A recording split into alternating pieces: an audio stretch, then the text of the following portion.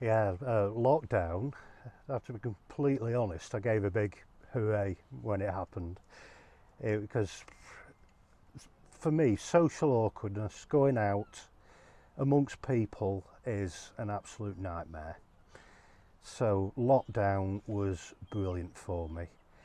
I'm quite reclusive anyway, so it just handed me the opportunity on a plate to be even more reclusive. Um, so for my art, it worked wonders. I suddenly had lots of time indoors on my own, finding ways to create stuff, be it photographs or paintings or films. Um, the lockdown, I think the hardest part might have been not seeing family. I think that was the hard part. But other than that, it was absolute magic for me. It kind of justified my reasons even more for staying in.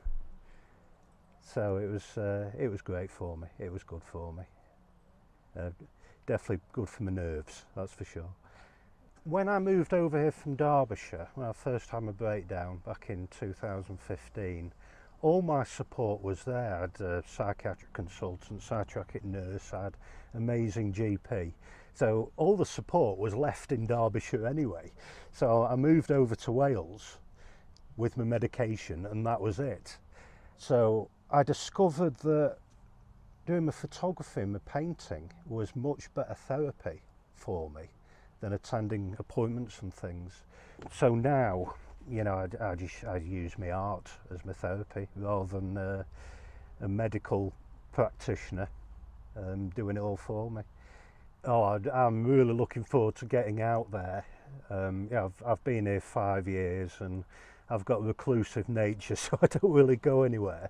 But now, it's past year and a half or so, made me realise, yeah, I do need to get out more. I need to see more of Wales, and I'm really looking forward to getting out and painting because I spend all my time in a studio with no windows, no sunlight, no sounds of birds or anything like that. So it's for painting outside today for the first time in my life.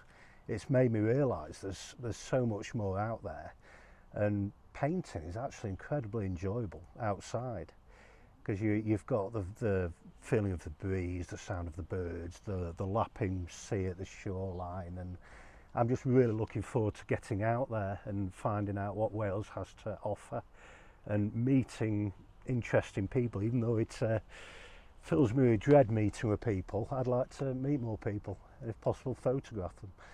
So the future's bright.